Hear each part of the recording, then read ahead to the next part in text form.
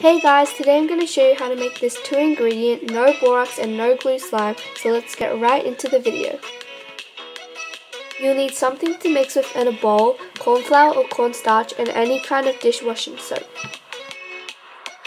First you add your cornstarch.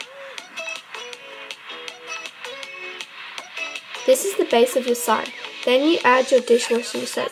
Once you start to mix the dishwashing soap, it will start to become like slime-like. As you can see, it's starting to form.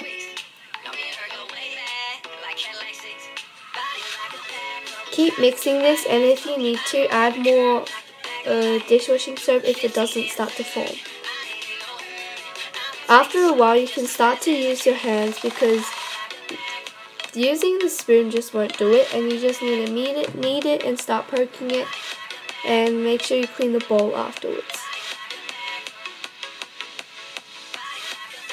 I hope you enjoyed that short tutorial about how to make this slime thingy. It's not really slime, but for something that doesn't have glue and borax, it's pretty good.